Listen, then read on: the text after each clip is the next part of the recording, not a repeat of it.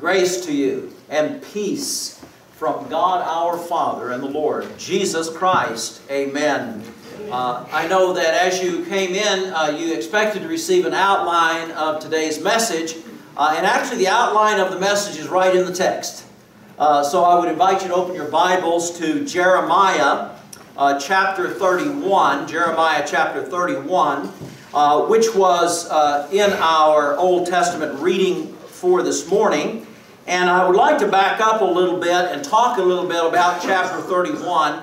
Chapter 31 of Jeremiah is a restoration chapter. It's the chapter in which Jeremiah is encouraging the Jews that they will be restored. They're going to be restored, and Jerusalem's going to be restored. And God is going to keep His promises to His people Israel. Even though they have sinned and been crushed for their sin, destroyed for their sin. Just as God promised they would do in the book of Deuteronomy if they did not keep His commands. And so Jeremiah is telling them that God is going to do something. He says 3 times in this text, behold, the days are coming, or behold, the Lord's going to do something. 3 times he says this in the text. Now, in this particular instance, we want to talk about what the role of the prophet is. The role of the prophet is threefold. The role of the prophet is to proclaim what God has done and is doing. What God will do as a result of or on the testimony of what He has done. That is what He will do in the near future, in the near time, within the days of the people to whom the prophet is speaking. And then he is to speak to the far future. The third is to speak to the far future, where God will in fact ultimately restore His people. He will ultimately do what He said He will do. And it will be an eternal kingdom, an eternal reality, an eternal Israel. Not just an Israel that lasts for a little time or as a political entity, but an eternal time. And so that's what the prophet is doing here.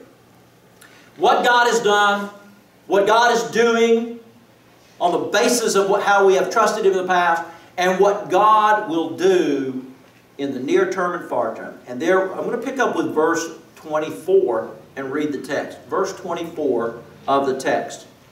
And Judah and all his cities shall dwell together, and the farmers and those who wander their flocks. For I will satisfy the weary soul, and every languishing soul will be replenished. At this I awoke. So this is the end of his vision. He awoke from this. And my sleep was pleasant to me, because it was a great time of restoration. So Judah is going to be restored. Israel is going to be restored. Behold, the days are coming. Now here comes what he's going to talk about, the near and far. The days are coming, declares the Lord, when I will sow the house of Israel and the house of Judah with the seeds of men and the seeds of beasts. In other words, your population is going to increase, your animals are going to increase, and it shall come to pass that as I have watched over them to pluck up and to break down what happened in the past because they disobeyed the law, to overthrow and to destroy, that is to take them off into bondage in Babylon, and bring harm, behold, I will watch over them to build and to plant, declares the Lord. To build and to plant. In those days, they shall no longer say, the fathers have eaten sour grapes and the children's teeth are set on edge. That is, there'll be no more of this bondage. There'll be no more of this bitter life.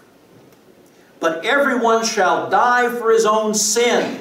In other words, the whole nation is now not going to be condemned for the sin of its leadership or for the sin just of a few. The sins of the father will not be visited upon the children with such devastation. Each man who eats sour grapes, his teeth will be set on edge. That is, he'll be responsible for his own sin. So what is he talking about here? There's a time coming. There's a time coming when God is going to deal with people where they are in their relationship with Him. Where they are in their relationship with Him.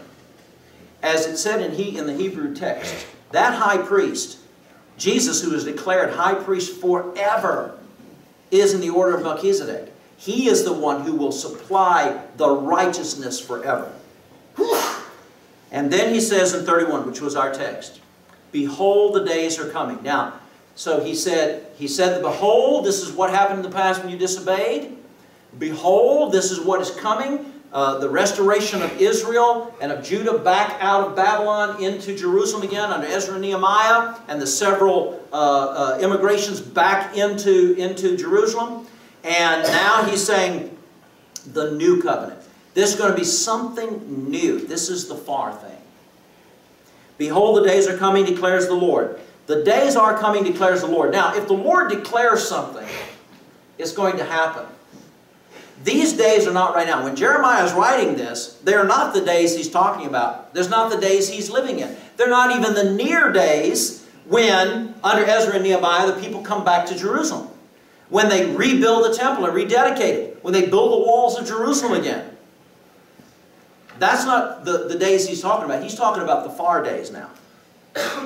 I will make a new covenant with the house of Israel and the house of Judah. Not like the covenant that I made with their fathers on the day that I took them by the hand and brought them out of the land of Egypt. My covenant they broke, though I was a husband, declares the Lord. So, it's not going to be the old covenant. What God is going to do is something new. And it won't be the old one. This is something that's going to happen out there.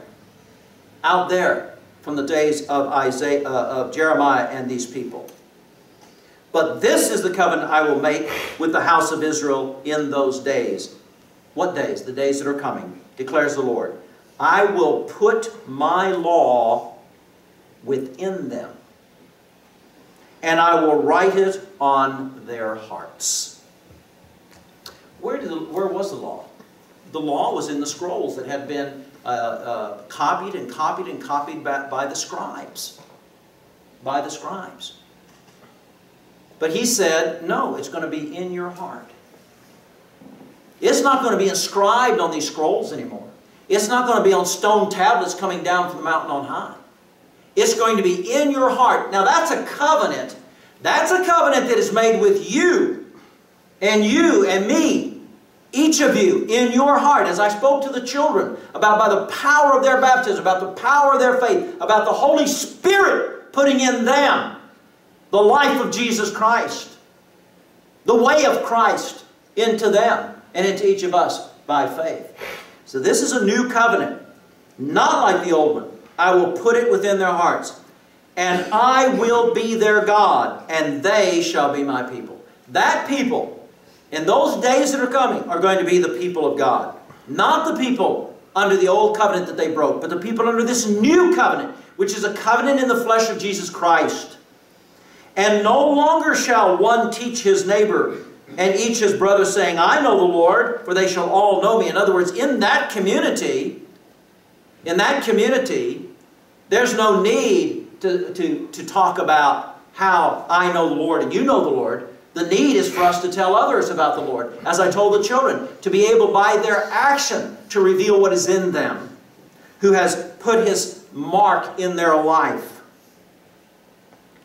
From the least of them to the greatest, declares the Lord, they shall know me. It's not a matter of education. It's not a matter of status in the community. It's not a matter of your job or how famous you are. It doesn't matter.